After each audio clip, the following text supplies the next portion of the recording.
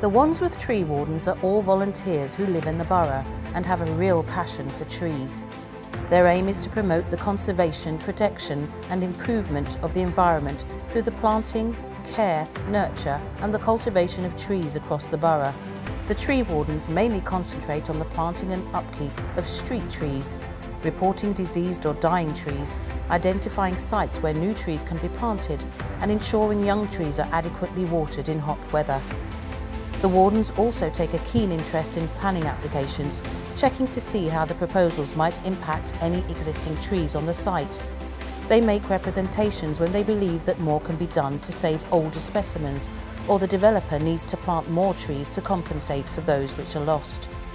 The tree wardens also believe their role is to educate and have worked closely with local schools to plant trees in playgrounds and are planning to launch a junior tree warden scheme in 2020. Quite simply, the tree wardens are a valuable asset that this borough could not do without.